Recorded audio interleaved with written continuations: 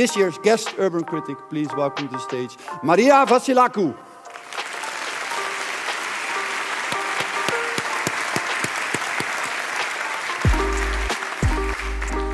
So good afternoon, ladies and gentlemen.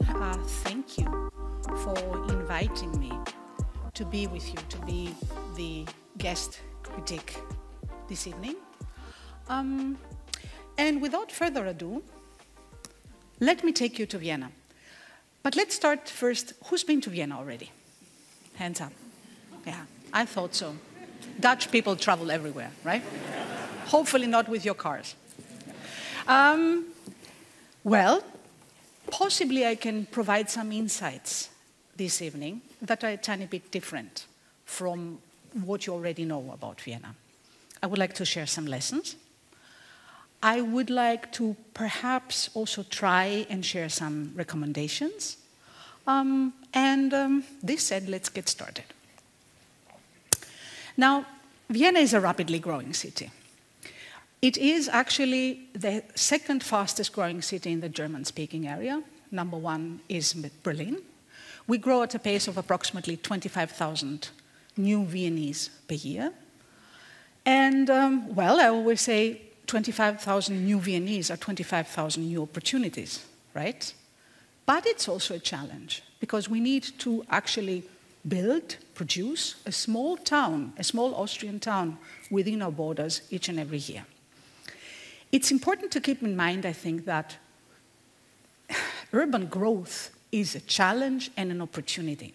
We don't need to fear it, and that is part of the Viennese DNA, not fearing growth, but managing it and facing the challenge.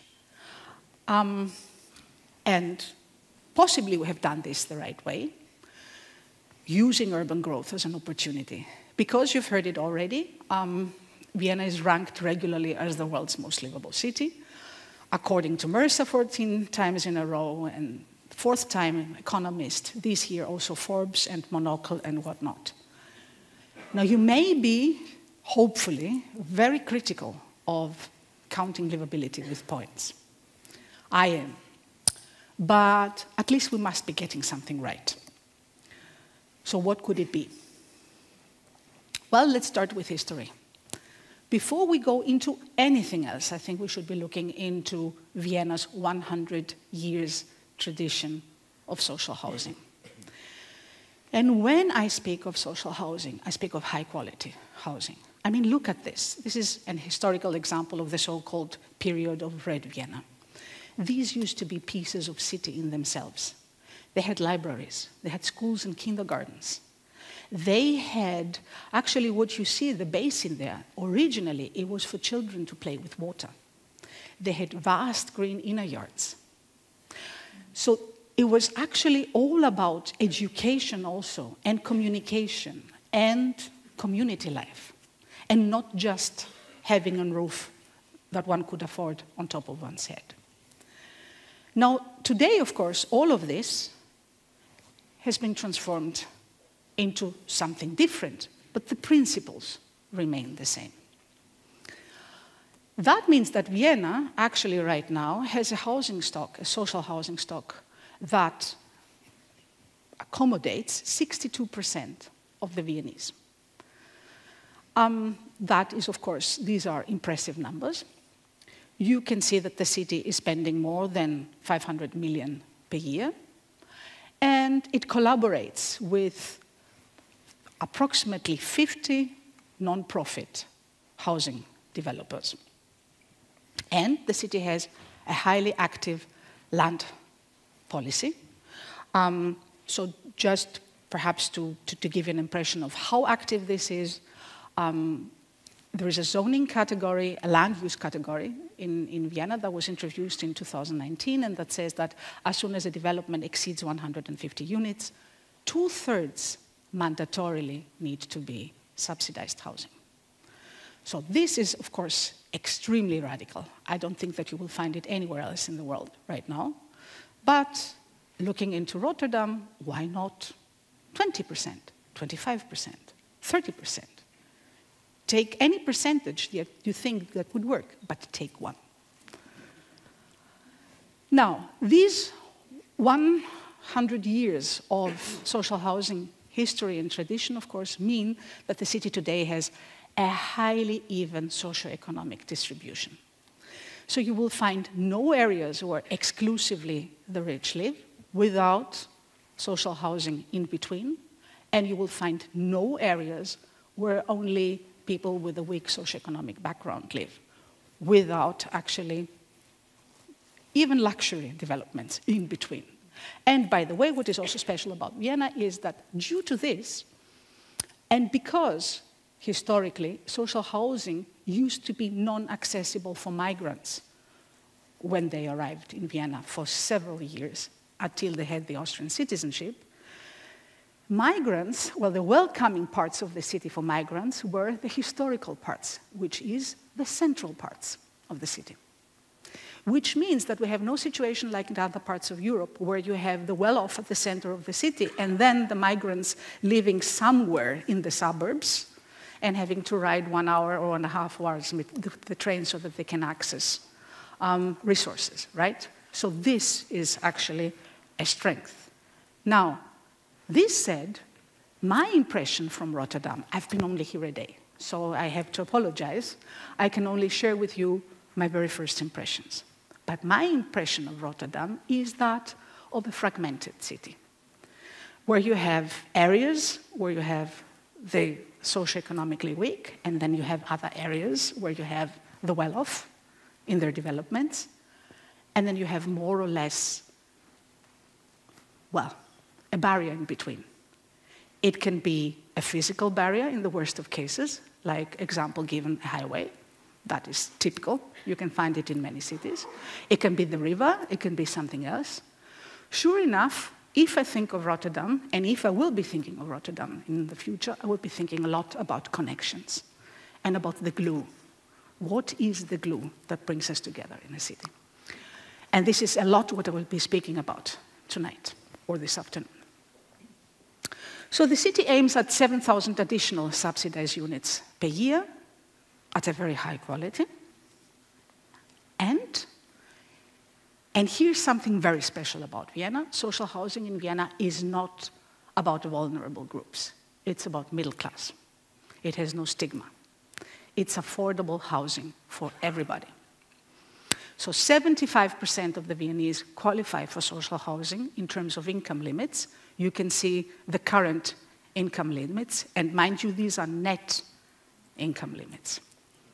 So only the very rich do not qualify for social housing. And there's a 3-pillar model that actually forms the business case. I'm simplifying, of course, a lot. But basically, pillar number 1, the land needs to be affordable. Now, this is something I would like to share with Rotterdam. If cities can do anything in most cases, then the minimum that they can do is to have an active land policy. So either the city provides the land or it strategically builds up resources of affordable land, or it introduces, example given, as said before, a land use category that will actually correspond to regulating land prices via percentages of mandatory social housing within new developments. Whatever approach a city takes, in most cases, cities have this lever in their hands, and Vienna is using it. So pillar number 1 is the land needs to be affordable. Pillar number 2 is non-profit housing corporations are provided with long-term, low-interest loans. So subsidies are loans that need to be returned. So this way, the city actually manages a revolving fund where money keeps returning. It puts also additional money from its own budget. And as said before, this is given off as a subsidy to non-profit housing corporations. And pillar number 3, the rent is real cost rent. It is what results out of the investment for this development. No profit, but real cost. And if a vulnerable person with a vulnerable background still can't afford, they can then receive an individual grant But this way, we have high quality, affordable housing for middle class, and we're able to do it in high numbers. Speaking about numbers, in terms of investment, you can here see that the annual budget is well beyond 500 million. This is the budget 2017. And there are housing competitions, social housing competitions. That means that non-profit corporations need to compete against each other for subsidy and a piece of land. And you can see that the criteria are: it needs to be socially inclusive, it needs to be, of course, a stable business case, it needs to be of high quality in architecture, and it needs to be ecologically innovative. And this was the last criterion, by the way, that has produced such a degree of innovation, you wouldn't believe that. Now, this is just an example that I love because they lost the competition. So I always ask myself, I keep asking myself years now, if they lost the competition of this quality, who won it, right? But it just gives you an example of the kind of quality we're talking about.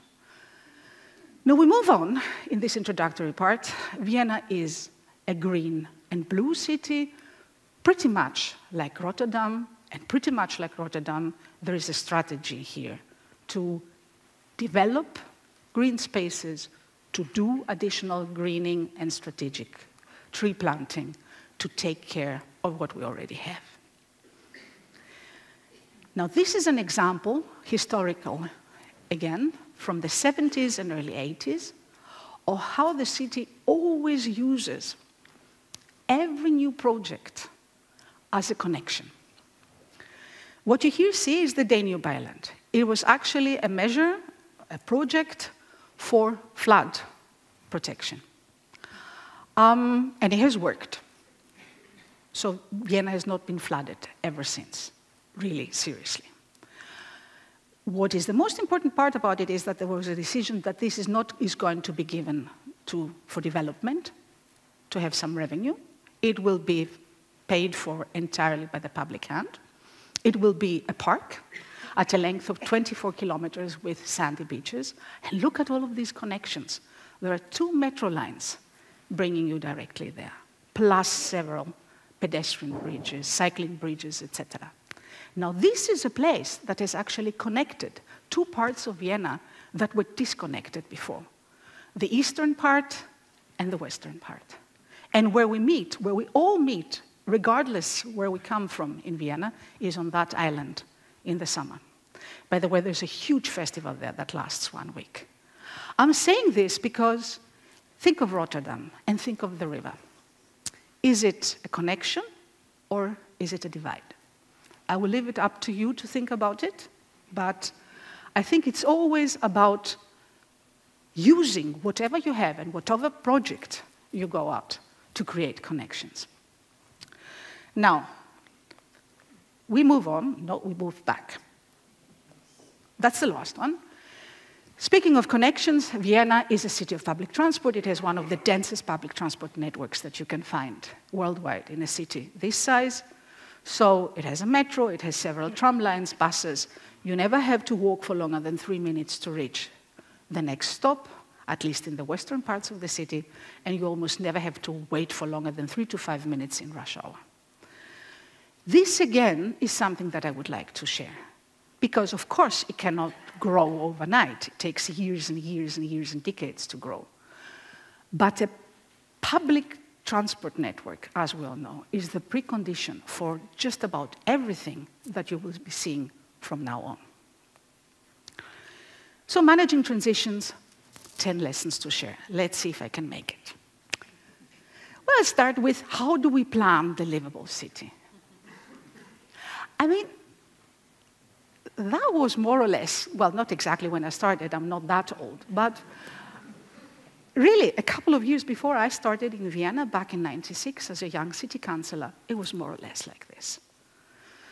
So it had a lot to do with plans and mapping. By the way, this is something that we have lost as a competence meanwhile, because what we do nowadays is we go for strategies, which are much better than plans if they don't stand alone without plans. But that's another story. We can't go into this afternoon. Now, Vienna has strategies for just about anything, I suppose Rotterdam too. I love these strategies. I was vice mayor. Most people don't know what's in there, right? And they don't care. It's a coffee table thing. You put it there somewhere on your desk. And if you really know what's in there, you're one of the few who have worked at it, really, right? But it's important. It's important. And I'd like to draw your attention to one of them. I hope it's on that slide. Yes. It's the master plan participation, which, by the way, amongst other things, has produced a framework and standards for citizen involvement. So all of these plans, actually, together, combined, is what we need in order to be able to know how we're moving, not only where we're moving to, but also how we plan to do this. And then, yes, let's also bring just one example. So this is an example of the numerous strategies that Vienna has. That is the core sentence of Vienna's Smart City strategy, where we say we want to be a city that provides the highest life quality for everybody, and not just for the few and exclusive who can afford everything, while consuming as little resources as possible through constant innovation. What does it really mean in real life? Well, let's start by defining life quality. Now, I said before, I'm not in favor of counting livability with points. I'm in favor of understanding what could it be really. So in our case, we spent some time discussing it very intensively, and the answer was, we want to be a city that's good for children. By the way, before I say that, let me also stick my finger into your wounds. This is the River Danube. You can swim there. Something to invest, perhaps. Water quality, right? Now, we said we want to be a city that's good for children. And you may ask, why? And the answer is because what we wish for our children, what we long for our children, is what we love for ourselves as well. So we want our children to grow up in a healthy and safe environment. We want them to be able to move around freely and play. We want them to have access to nature. We want them to be able to play with water, right? And all of these things we love for ourselves as well. Now, if the city cannot provide these things at the very heart of the city, this is what happens. Young couples, when they know that the first child is arriving, think, oh, now we have to move to the suburbs and buy a little house somewhere in the countryside so that the children can have a happy childhood. And then that means, of course, that cities are growing like endless carpets of little houses. Los Angelesization is an expression for that. I grew up in such a city, that is Athens, by the way. And this is where they spend the rest of their lives then. This is where I grew up, actually. Today I heard that people in Rotterdam love sitting in the cars just for the purpose of sitting in the cars. During the pandemic, so I was told. Well, I can tell you this is how I grew up in Athens. And it stole 2 to 3 hours of my life every day, trying to go to school. It steals people's lives. I will explain in a second why. So, trying to bring the kids to school, trying to go to work, trying to do anything they need for everyday life. 3 hours per day in congestion, make it 2. If you make the exercise, how much is it through a year? You will find out that it is a second holiday that you spend in congestion in a car. So it's about time also. Very valuable today. If I gave you a second holiday, I mean, really, I have to stop with this joke, but not even the Dutch would spend it in a car, right? And I'm really trying to say it is not only about time, it is also about what it does with our cities then. So, we want to be a city that's good for children, because a city that's good for children is good for us all. That was the idea. And that is what it may look like inside the city, and that is what it may look like in a new urban quarter. That is the new urban quarter of Lakeside, Aspern. So the threefold strategy in Vienna is affordability, livability, as I just explained it, and, number 3, community. And it is the combination of the 3, if you ask me, that has taken Vienna where it is today. So, if lesson number 1 was being a city that's good for children, I would say lesson number 2 is using new urban quarters as an opportunity. But an opportunity for what?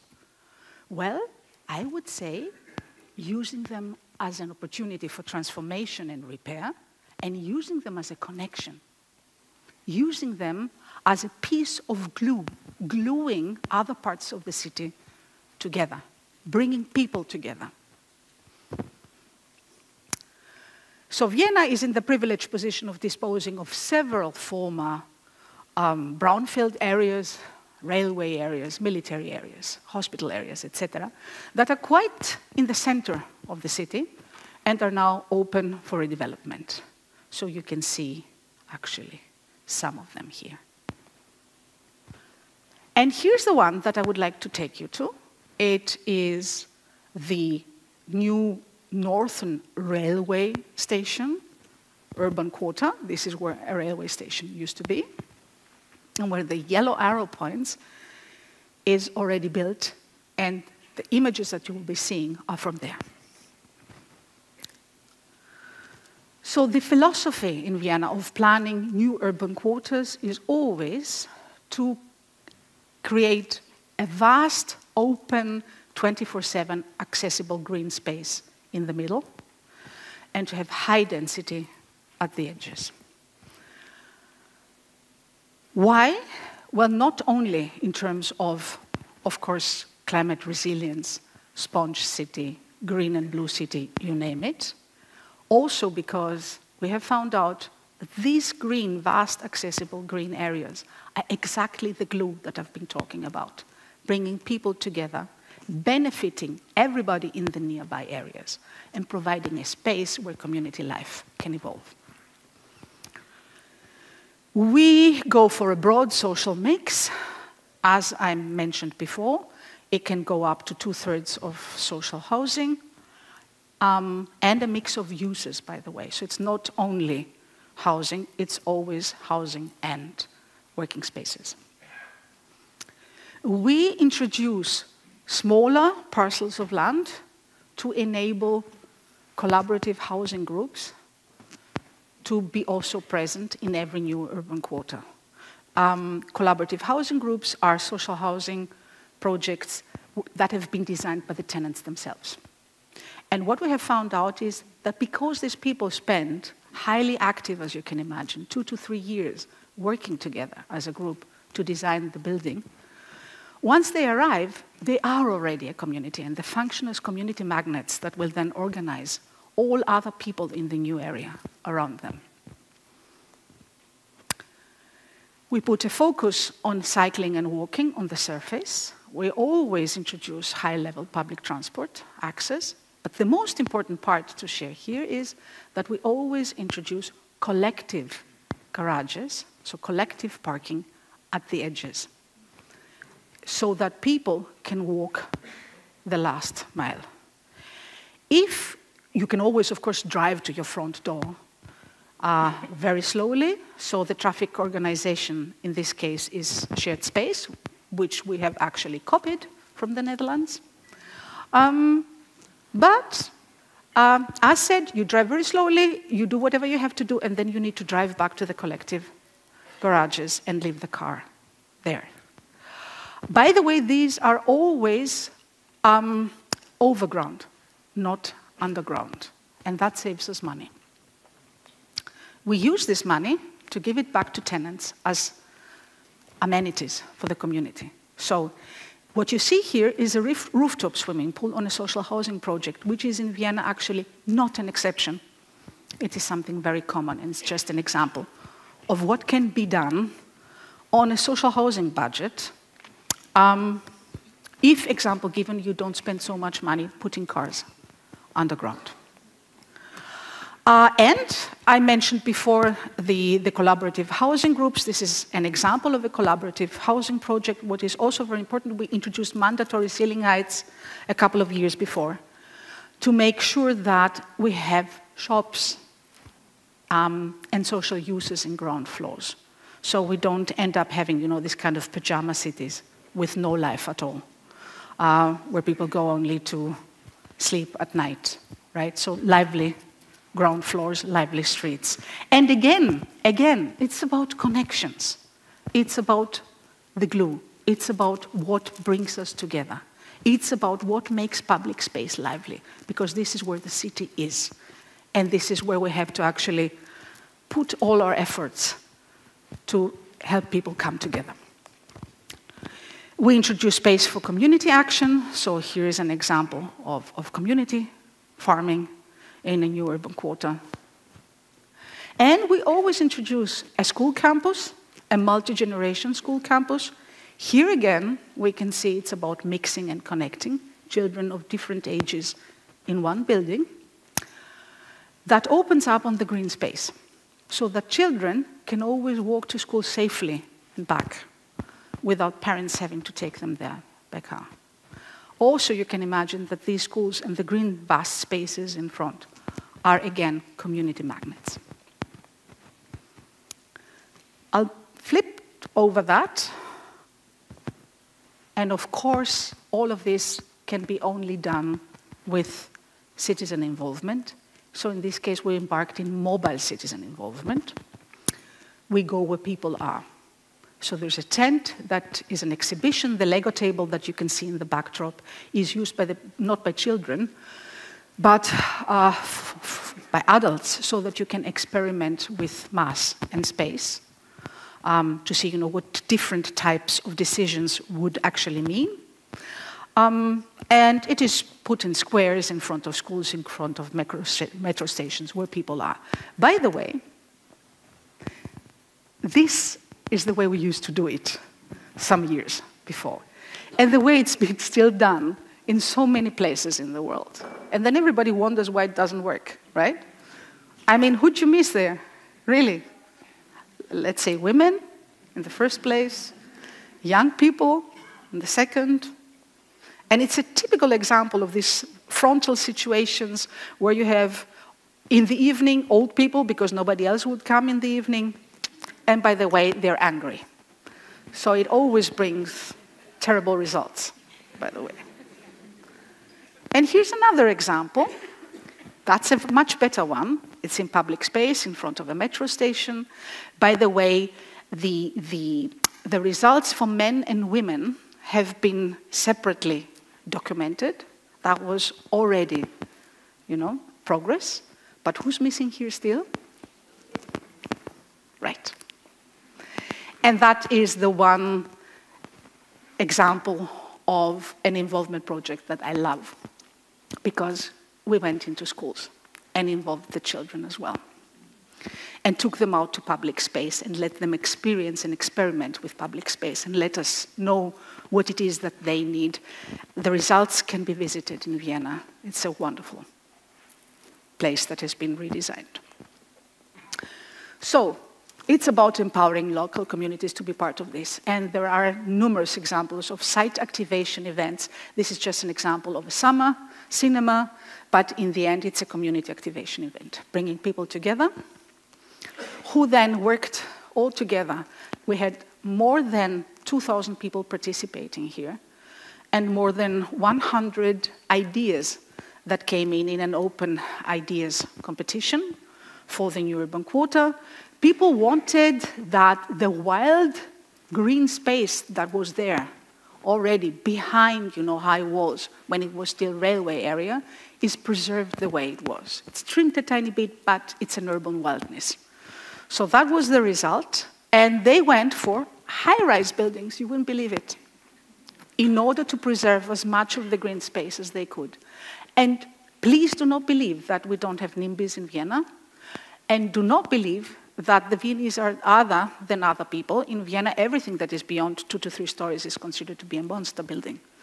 So you can see that by using the right tools and having a framework and having tools and governance in place to do that, you can reach other results. And that is something that I love sharing, because in many cases, we all go in our cities for this kind of experiments, but it may be that they fail just because we're doing some mistakes. Now, moving on, I'd like to share one last example from a new urban quarter, and then move on to the already built city. So that was Lakeside Aspern, with the lake. It's a big new urban quarter for 40,000 people to live and work there altogether. It is still being developed in different phases. You could actually see here that in different phases of development, we got some things wrong in the beginning, and then we got some things right later. But the lesson I would like to share is that also here again, it's about realizing in your urban quarters that the street is the connection. It's the river of life in the city. It's the glue. And that once you go for a new urban quarter, for a new area, I'm not talking about small developments, right? I'm talking about pieces of city. There is no need to reproduce the grid there. Just get out of the cage and do streets differently. Design them from the beginning as places for life. And this is what we did here. And another best practice from there that can be shared is, what we'll know from new urban quarters is that in the beginning, it takes a long period so that shops will be operated. And that means that in the beginning, everybody is car dependent, more or less, in order to do everyday shopping. So we wanted to have a shopping street there that will be fully operated from day one, and we worked together with the shopping center. And we actually asked them to help us design the ground floors, because social housing developers are into social housing. How do they know how to develop shops in the right sizes, right? And where to put which size, and how many we need for each size.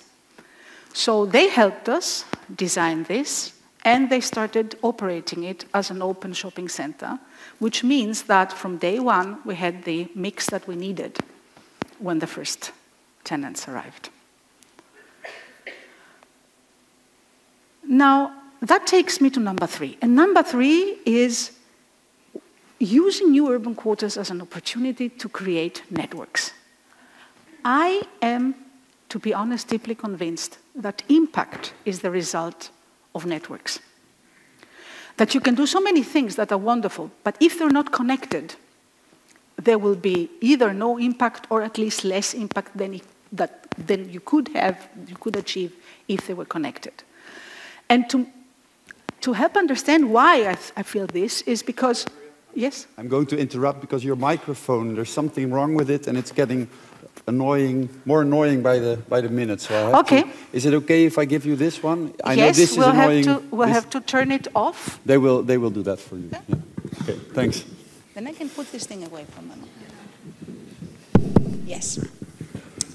So, using new urban quarters, as I said, as an opportunity to create new connections and networks. So think of a cycling network that were not a network. Like you had a cycling lane in every street, but it was not connected.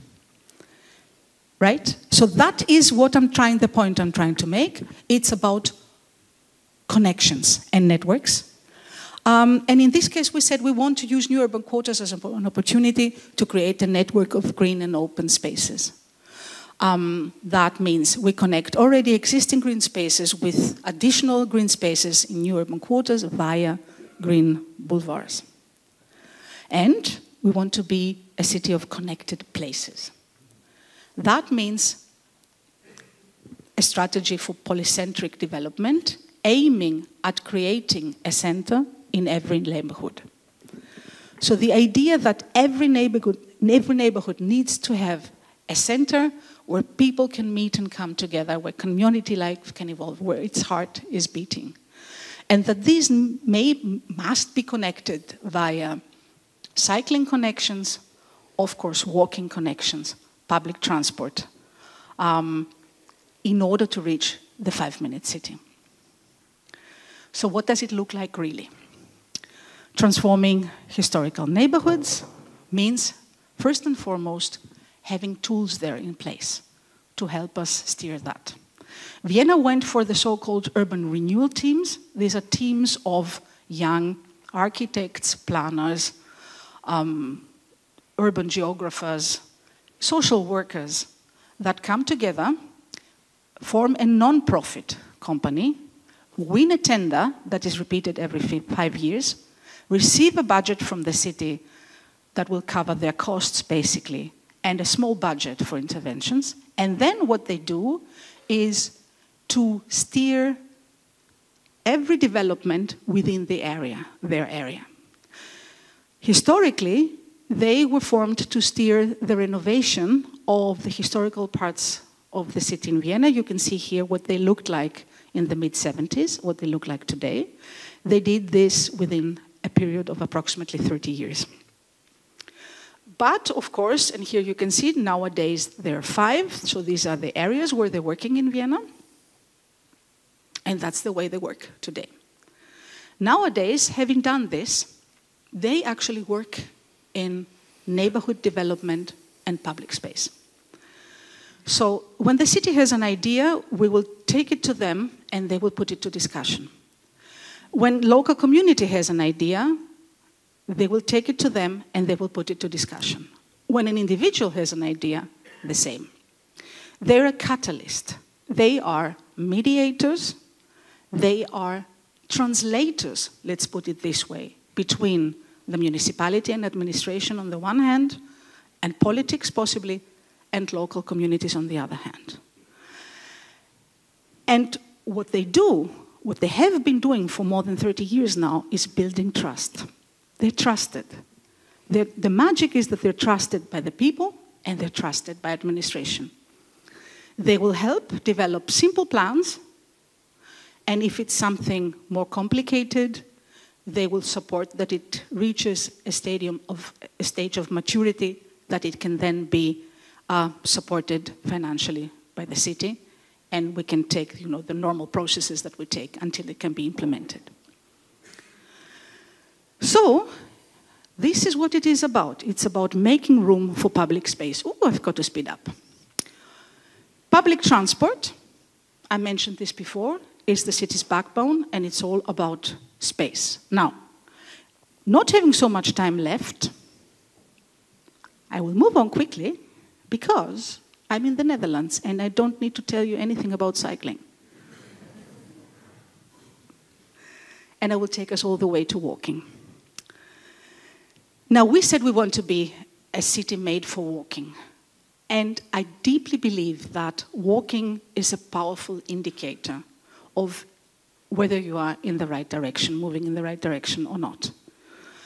Now, in order to do that, we have a plan to create long pedestrian boulevards that will take you all the way through the city. So long walks, imagine, in every direction, with optimal conditions for walking.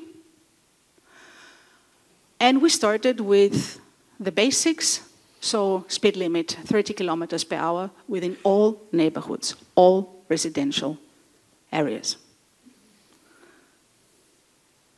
But it's about rethinking the street, of course, as well.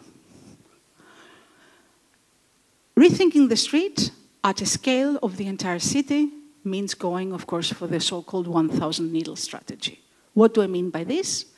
You need a plan, example given. I mentioned before the long walks, the long pedestrian walks throughout the city. And then you use every opportunity that comes along. You can do stretch by stretch.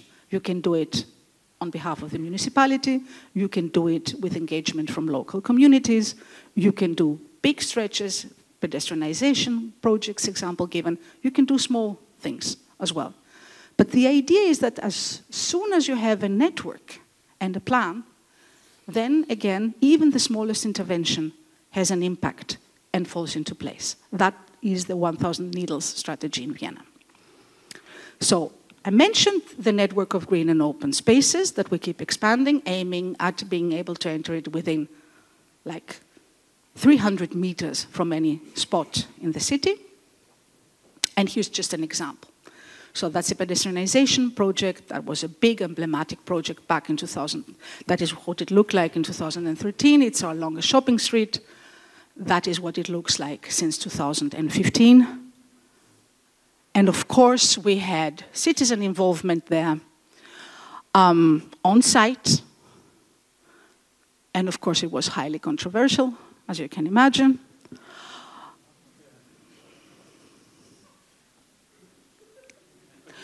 But this is where my hair grew gray. But we were able, we had a referendum that was won by a small margin. We were able to build it. And I would just like to show you a couple of things of what it means and what it unleashed, right? So we introduced water tables there for children to be able to play with water. You remember that I always keep saying how important water is. In bringing us together, by the way, in public space. And now it starts expanding in all adjoining streets. So here's an example of what it means at a very small scale, but literally everywhere in the area. This is the same street the way it looked like 2 years ago, the way it looked like last year. Okay? And then we have people that come and ask us. It was highly controversial before. When you wanted to do something, they would ask you, how many parking spaces will it cost? Not how much money, how many parking spaces, right? And they would be against it. Meanwhile, we have people coming from the neighborhoods and asking us to do this. So here's an example, organized, the dialogue organized by local community, the money came from the city. Shared space. Here's another example. The dialogue and half of the money came from local real estate in the center of the city. The other half came from the city, from the municipality. This is what it looked like before. This is what it looks like today. Meanwhile, we have created a scheme around it, and we have more than 7 to 8 projects that have been realized this way. We keep having one additional of these projects approximately per year. And now I will flip you very quickly through some very simple interventions. So it can be as simple as that in front of a school. It can be more elaborate. This is Vienna's first superblock, not by coincidence, in front of a school. There's a heat island map and a strategy to mitigate local urban heat at the local level. And here are just some examples of the interventions that go with it. These are very small things. The magic is that they're everywhere and they're connected. Here's an example, again, and another one that used to be the ugliest, one of the ugliest places in Vienna that you can imagine. And it's actually a roundabout. You have cars driving around it. And with this simple intervention, it's a place for life where people can come together. And here's another example. And another one. That is a terrace hanging on top of the metro in a very dense place with almost no open spaces. And making the most of opportunities. Sometimes you just need to be shrewd. In this case, it was a bridge that we shut down for renovation. And then we never reopened it for car traffic. Nobody missed it. We were unsure before if we should, dare do that or not, or if I will be running around with my head under my arm, again. But it worked. Embrace temporary action. And here we come at the heart of communities. So, summer child play streets organized by local communities. Cool streets as simple as that throughout the summer when it gets too hot.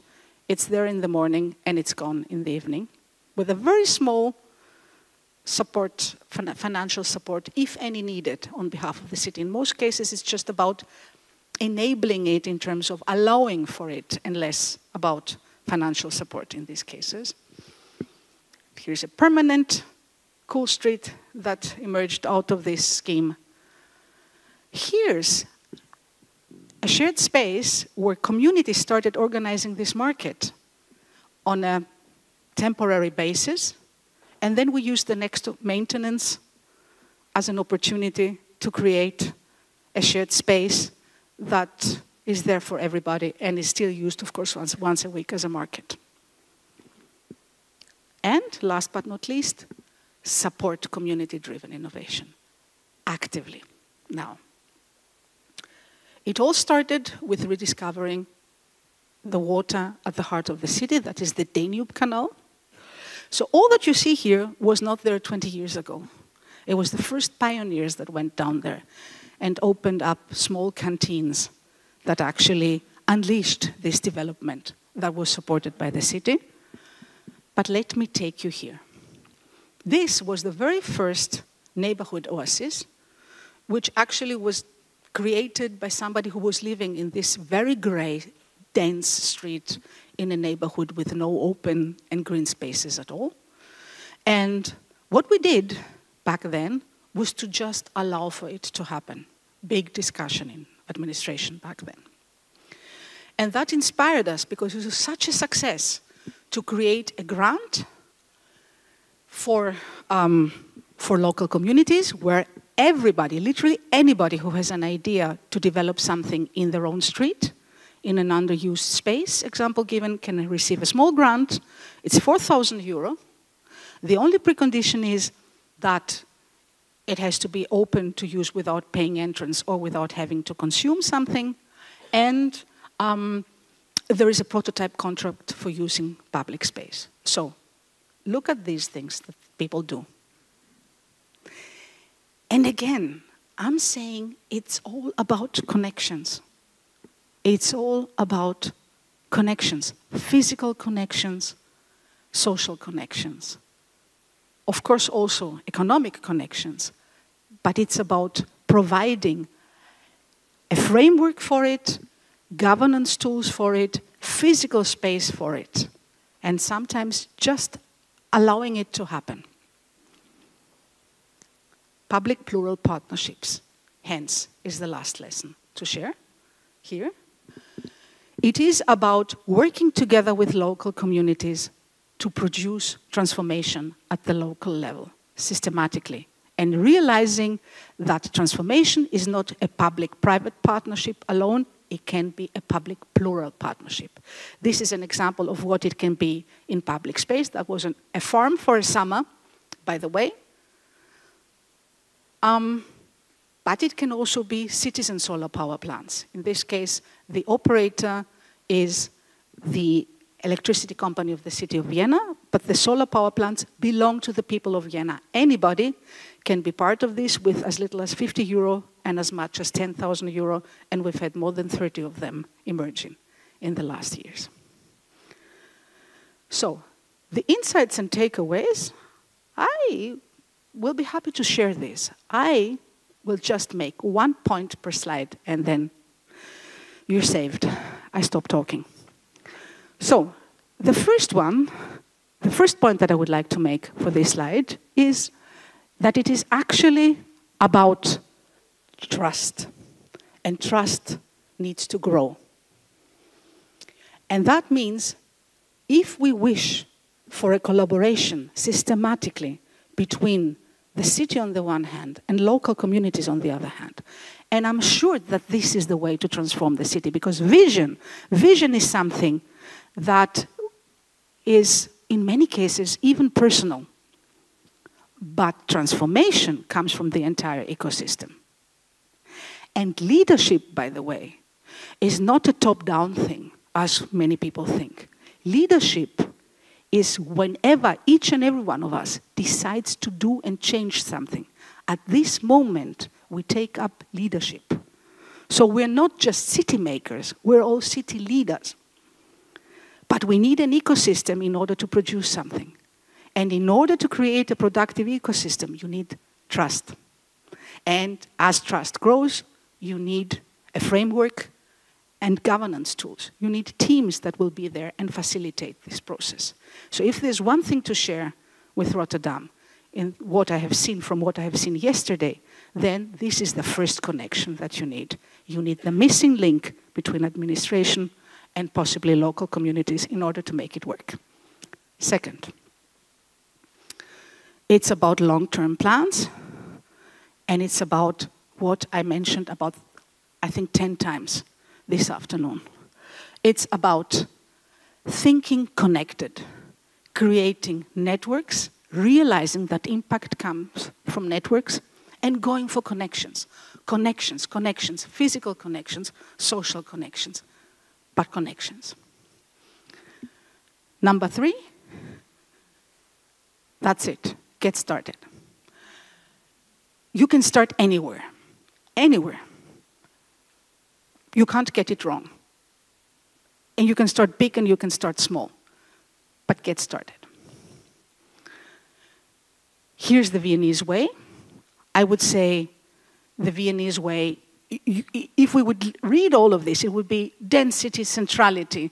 It would be affordability, livability, ownership of critical infrastructures, flexibility, diversity, networks, connections, co-creation, urban transformation, care and repair. Again, the message here is collaboration. And in a nutshell, this is, I think, what it takes. And this is what Vienna can share. On the one hand, the fundamentals that we have everywhere. This is the vision and the plans. The operations, this is where most cities have weaknesses in terms of missing governance structures and tools, and where we can learn so much from each other. And momentum, which will maybe grants, maybe, by the way, Olympic Games, just to name an example of a momentum and what it meant for transforming parts of Paris at least. But it is even more so supporting local communities because they can create a momentum, a huge one, by the way. So 3 keys for Rotterdam, the 3 C's, right? Connections, collaboration, capacity. Capacity, by the way, can also be a product of connections. And this said, think networks, think inclusion, think diversity, think out of the box. And we end with sticking my finger in your wounds again. Thank you.